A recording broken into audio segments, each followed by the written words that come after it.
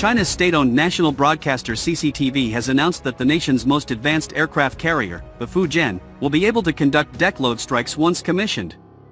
This is a type of swarm attack in which a large number of aircraft can be launched simultaneously.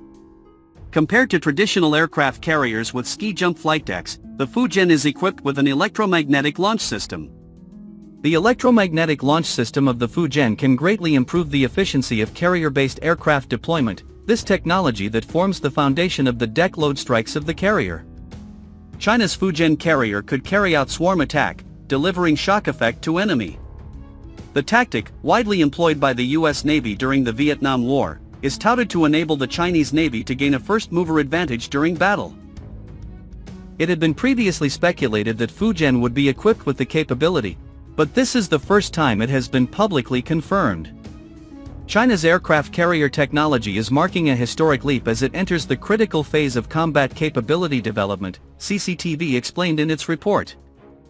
The broadcaster added that the domestically produced carrier has been progressing steadily since its first sea trial in May last year. According to the South China Morning Post, the carrier will soon join the People's Liberation Army Navy, bringing the fleet's carrier strength up to 3. The Fujian is expected to be operational by the end of 2025, joining China's other carriers, the Liaoning and Shandong. Fujian equipped with electromagnetic launch system. The PLA Navy, equipped with 3 aircraft carriers, will greatly enhance its sea escort and defense capabilities. Compared to traditional aircraft carriers with ski-jump flight decks, the electromagnetic launch system of the Fujian can greatly improve the efficiency of carrier-based aircraft deployment. It will enable the rapid deployment of multiple aircraft over a short span of time. Launching a swarm attack could overwhelm the enemy, securing the first-mover advantage of early detection and preemptive attacks. According to military analyst, conducting such a launch would test all of the ship's systems and crew. However, if the crew could perform up to the standards seen in training, the carrier's full potential could be realized. Sorting as many aircraft as possible in the first wave of attack to destroy, suppress, and deter enemy targets enables the carrier to secure air superiority, establish maritime dominance, or support landing operations. In warfare, this allows the carrier to achieve first detection, first strike in the initial attack, inflicting significant damage and securing a strategic advantage. If a mix of aircraft could be launched, the carrier could also be capable of conducting something called alpha strikes. While total number of aircraft vary, such attacks typically involve getting around half of all aircraft on board airborne in short order. During such operations, the carrier will tend to remain heading into the wind, and at general quarters an announcement made aboard a naval warship to signal that all hands must go to battle stations ready to recover aircraft returning from sorties or damaged during battle. According to James Holloway, during the Vietnam War, alpha strikes were deployed by the US for the very first time for the shock effect or because of the necessity to penetrate very heavy defenses. On an alpha strike, all available aircraft on the carrier were organized into a single strike group, Admiral Holloway said when discussing naval history at a conference in 1991. China's aircraft carrier fleet is undergoing rapid modernization.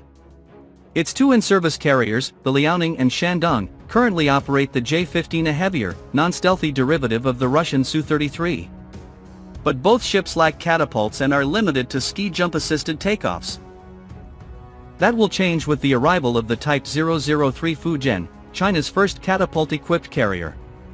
Equipped with electromagnetic catapults and arrestor gear, the Fujian will dramatically increase the PLA Navy's ability to project power.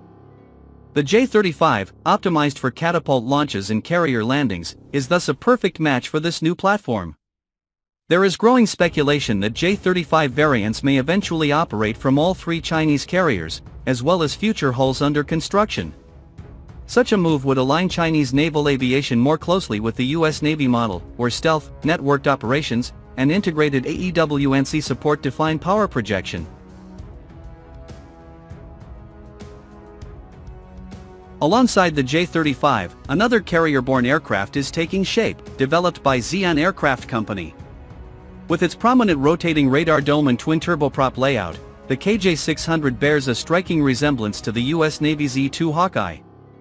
First flown in 2020, the KJ-600 is designed to operate from catapult-equipped carriers like the Fujian, providing early warning, command and control, and airspace management capabilities.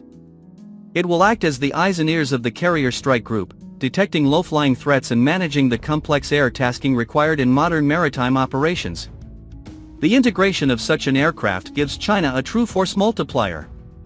With the KJ-600 feeding data into the fleet's broader network and possibly integrating with land-based systems and satellites, it represents a critical step in PLA Navy's transformation into a blue water navy. Complementing the KJ-600 is the KJ-3000, a land-based heavy AEW ANSI aircraft based on the Y-20 cargo platform. First glimpsed in grainy photos in late 2023, the KJ-3000 is now visible in far better detail. With 4 jet engines, an oversized radar dome, and long endurance, the KJ-3000 belongs to the heavyweight class.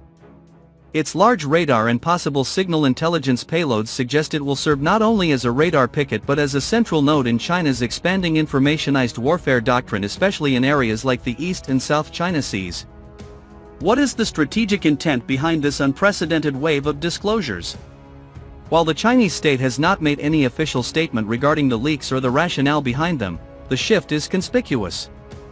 Whether through indirect encouragement of state-affiliated accounts or deliberate releases to defense-focused audiences, China is telegraphing a message: it has arrived as a peer competitor in the realm of advanced military aviation.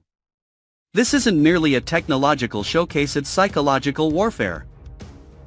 The timing coincides with rising US-China tensions over Taiwan, increased Indo-Pacific naval deployments, and joint exercises by Quad nations.